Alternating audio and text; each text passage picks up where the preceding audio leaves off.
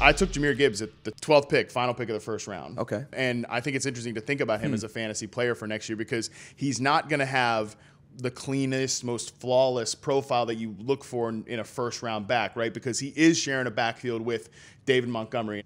Am I running a too thin of a margin for error with Jahmyr Gibbs as a first-round pick? I think some people will argue that, but at the same time, for me, I think I want to double down on that ecosystem and view this guy as a first-round pick next year. And it's so tough because even if you look at like my situation like this last year, like pretty much had all the same pieces back, right?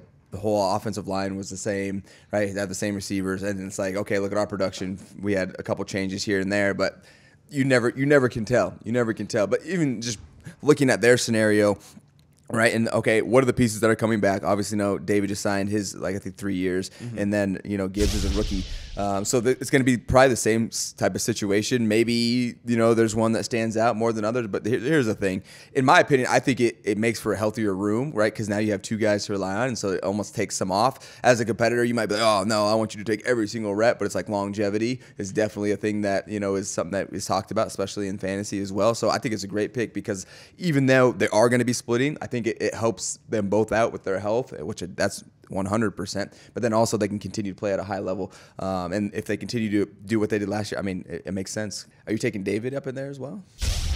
That's a tougher one, and again, it was only a first-round mock, so I'm not okay. So you're not on the hook for that one. I'm not on the hook for that one yet. I mean, definitely don't even hold me accountable for anything. I'm doing about next fantasy season in February. Yeah. But I think he's an interesting guy. Maybe he could be a third-round pick, something like that. So you think Gibbs comes in is more of the primary there over time? I think so, just because he's younger. He does have the pass, a little more pass-catching role there, which is in fantasy pretty important. Yeah. But I love your point about how that the presence of Montgomery is not necessarily, it will be pitched as a negative. Yeah, and I've talked about this too. It's like after my games, especially when I was younger, when Melvin would be there, I was like, I felt good after games. I'm like, yeah, rock. Let's go, baby. And then, started to transition to where, hey, Austin, you're the feature. And it's like, my body hurts. I'm walking home and I'm going down the stairs sideways in the morning because my ankles, and it's like my body is so beat up. And so, no, having that, I'm telling you, having that tandem definitely has helped.